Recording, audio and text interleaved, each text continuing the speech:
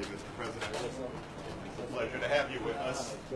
We are extremely lucky today. I want to thank all of you coming from around the world and from our campus. We're lucky to have with us President Nana Akufo-Addo, and I'm going to introduce him in just a moment. But I want to say just a quick word about why Ghana is so remarkable and important for all of the topics we're going to be discussing today and tomorrow. Ghana has pioneered for the whole world, and the lessons from Ghana have now been adopted by all of Africa because of how powerful and persuasive the results are.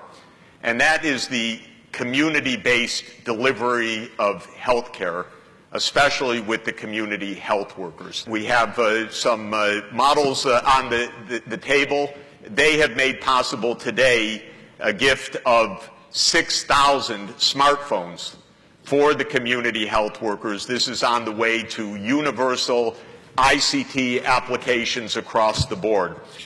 Honestly, ladies and gentlemen, these are people saving millions of lives. Please give them a big hand.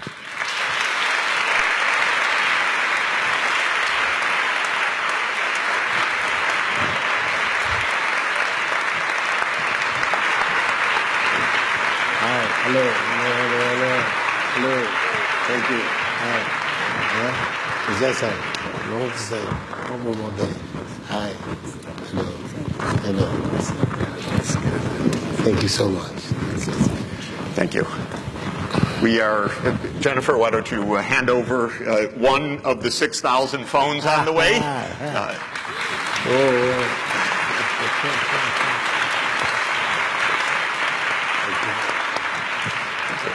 My duty, and that of all the members of the Advocates Group, is to help mobilize political support for the realization of the 17 Sustainable Development Goals, which include ending poverty and hunger, improving health and education, making cities more sustainable, combating climate change, and protecting oceans and forests.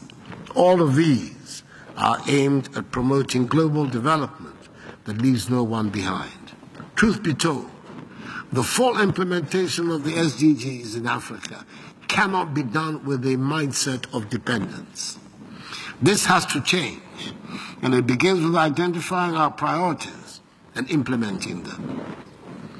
Our first priority must be to change the structures of the economies on the continent, which are dependent largely on the production and export of raw materials.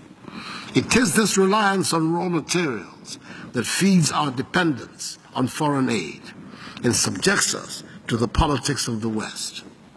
We cannot be doing the same thing over and over again and expect a different result. Africa needs to transform stagnant, jobless economies built on the export of raw materials and unrefined goods to value-added economies that provide jobs, to build strong middle-class societies and lift the masses of our people out of dire poverty. To guarantee an Africa beyond aid, Africa must breed a new generation of leaders. Leaders who are committed to governing their peoples according to the rule of law, respect for individual liberties and human rights, and the principles of democratic accountability.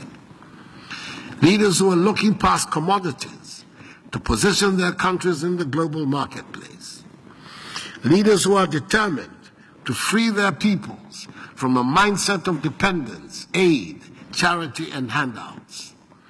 Leaders who are bent on mobilizing Africa's own immeasurable resources to resolve Africa's problems. Leaders who recognize the connectedness of their peoples and economies to those of their neighbors.